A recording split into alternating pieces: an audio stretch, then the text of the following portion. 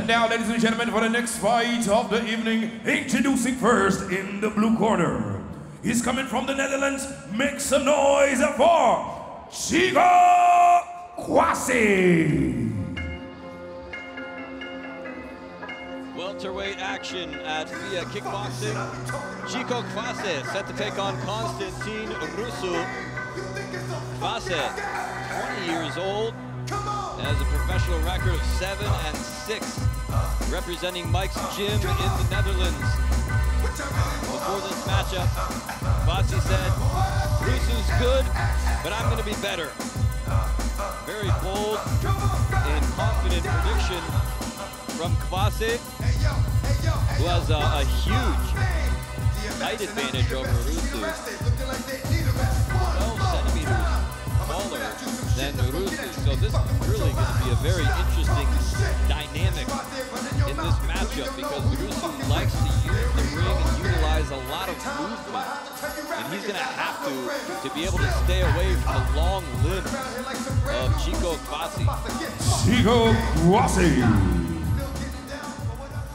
And now introducing his opponent into the red corner. He's coming from Moldova. Make some noise for Constantin Rusu.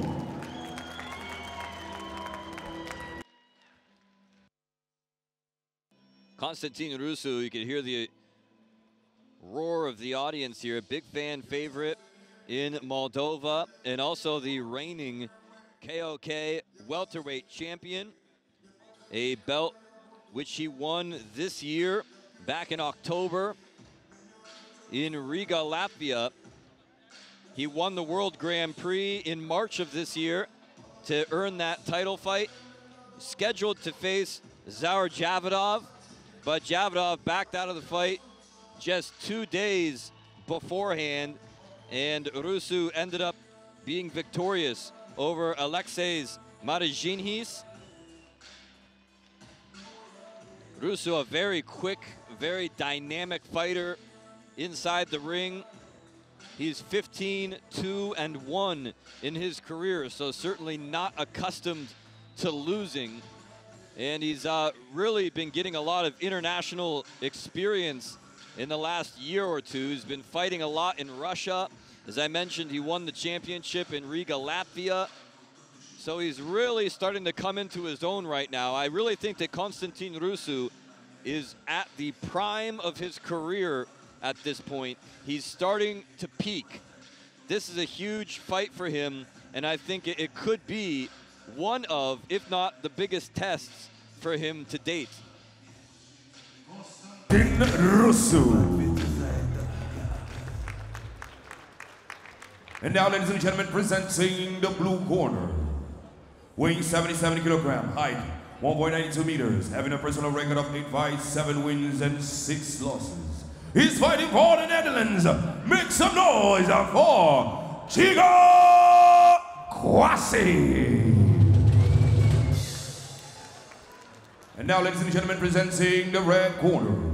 Weighing 77 kilograms, height 1.80 meters, having a personal record of 18 fights, 15 wins, 2 losses, and 1 draw. Is fighting for Moldova. Make some noise for Constantin Rusu. Ladies and gentlemen, this is a super fight under 77 kilogram bout, a 3-minute 3-round extra 1 round K1 rules. Referee in the ring, Lupușor Dumitru.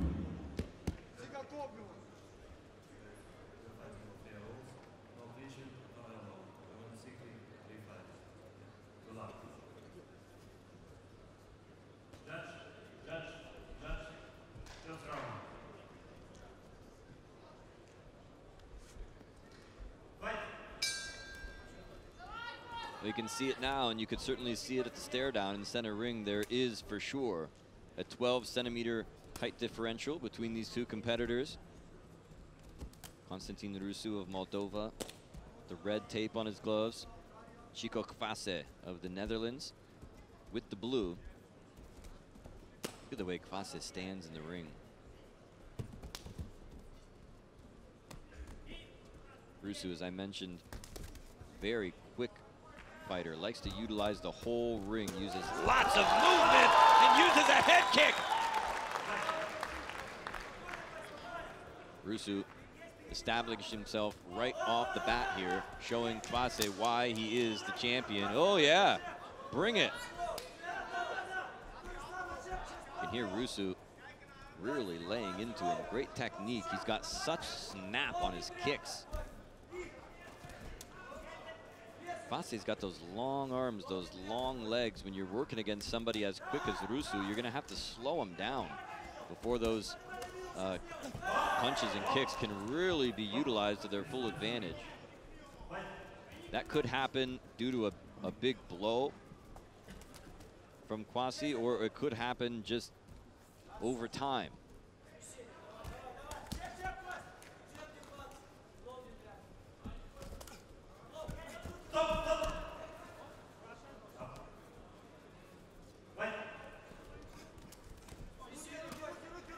As I mentioned, Rusu did win a World Grand Prix tournament back in March for FEA. And in the finals, defeated Doral Christian in what was one of the most incredible fights perhaps we've ever seen here in FEA. That was really his coming out party, I think, when he defeated Doral Christian. A lot of people thought that there was no way he would have a chance, and that he was certainly the underdog going in, but that was the biggest victory of his career, and now he has become the KOK welterweight champion. And one would think that if Kwasi could defeat him here, that certainly he would throw his name in the hat in the list of potential challengers for the title somewhere in 2019. I also know that Constantino Nanga won a welterweight World Grand Prix in Tallinn, Estonia in October. So certainly if he's not the #1 challenger for the title, he's one of them. It's my belief personally that if you do win a World Grand Prix, you should automatically, no questions asked about it, be the #1 contender. But I'm not the matchmaker around here. Good first round between these two. Perhaps the most telling shot coming from Rusu with that head kick. Take another look at it.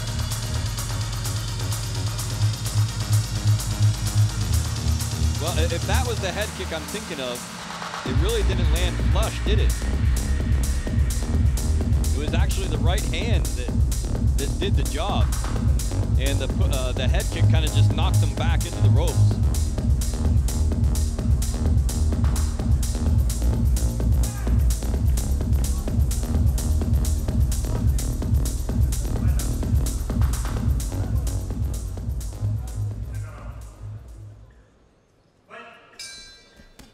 There's the bell, and round 2 underway here.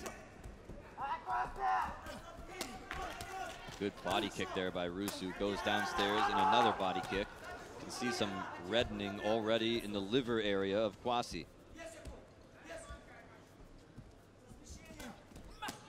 Whoa, my. That was a warning shot there to Rusu.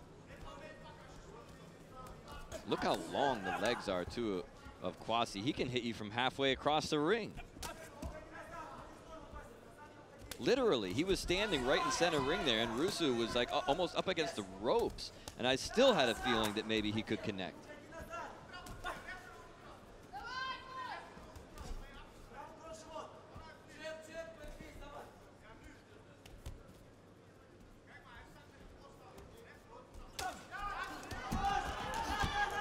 Rusu caught the leg that time and let him have it, and Kwasi bouncing around the ring like a pinball.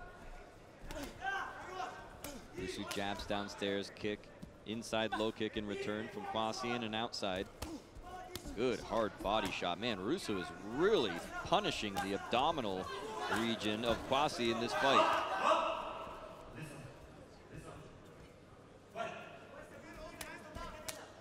Overhand left scores from the champ. A lot of good fighters from the Netherlands on the card here tonight. Fighters from both Mike's gym, where Kwasi represents and trains. Oh my! Head kick clobbered him right in the side of the cranium.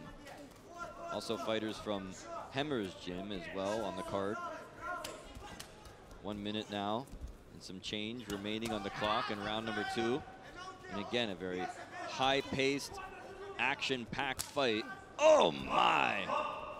Could feel that one. The reverberations sending chills down the spine that time of Rusu. There's another big kick from Kwasi.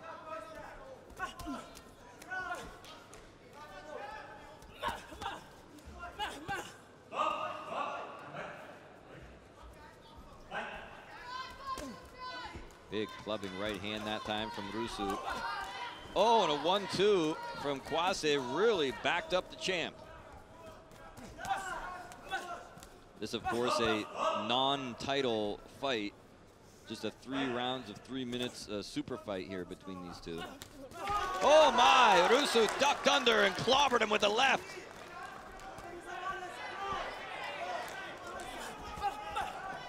Here comes Kwasi now. End of round 2.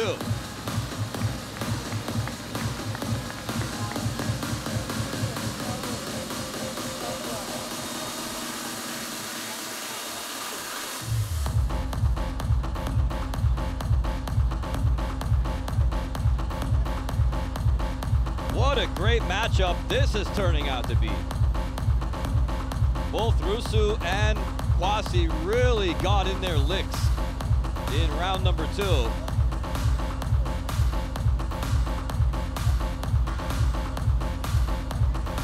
Well, I know that Constantin Rusu is always in fantastic cardiovascular condition, and he's going to need to be, because he's set a precedent for himself. He's set a standard of movement and different looks and feigns and slipping and sliding and always in unpredictable angles and such. I think if he slows down at all here, it's going to be to the advantage of Kwasi. Let's see what happens here in this 3rd and final round.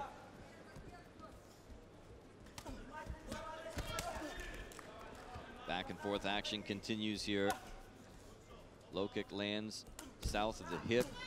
Doing a head kick upstairs from Rusu. Good extension on the leg.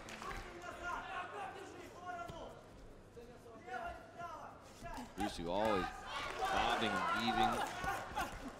Good uppercut by the Dutchman.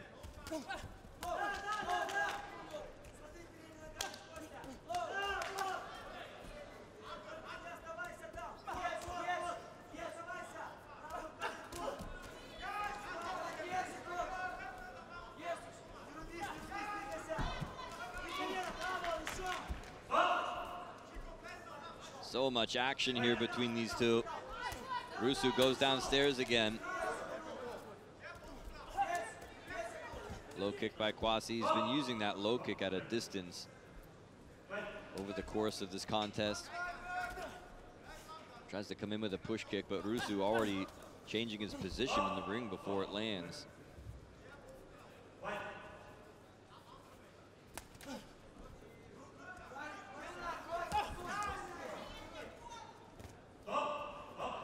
Well, a double-fisted shot there, almost like a rabbit punch to the back of the neck, but wasn't completely behind the head. Kick gets caught. Rusu goes downstairs as the action spills into the corner.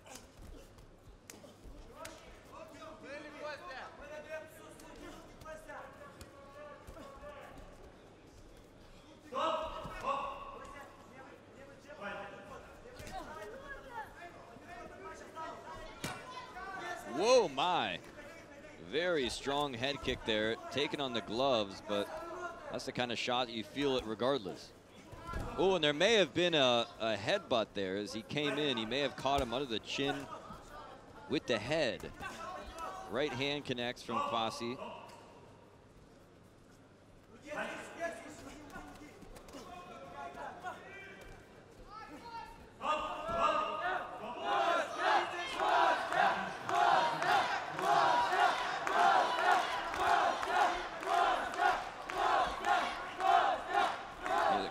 chanting Constantin for Constantin Rusu.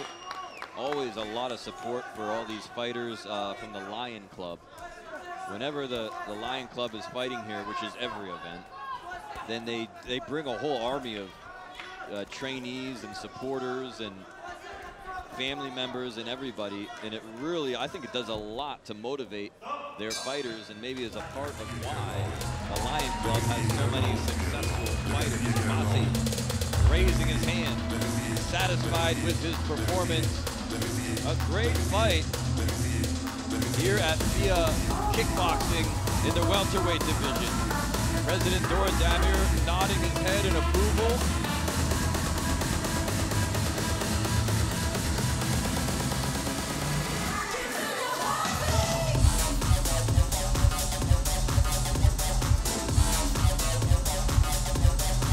Hard fight from both guys. Take a look at some action here from round number 3. Lots of back and forth fighting here between these two.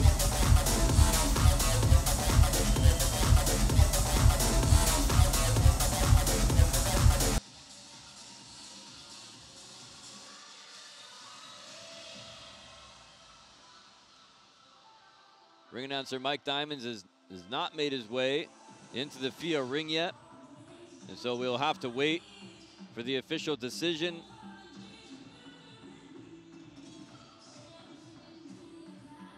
Constantin Rusu, the current KOK welterweight champion. Chico Kwasi, the youngster, the up-and-comer, very talented fighter, trying to make a name for himself. A big opportunity here at FEA Kickboxing. Did he do enough? Or will the champion get his hand raised again and remain undefeated in 2018? Mike Diamonds is now entering the ring, and we will find out. Ladies and gentlemen, the winner is, for the red corner, Constantin Rusu.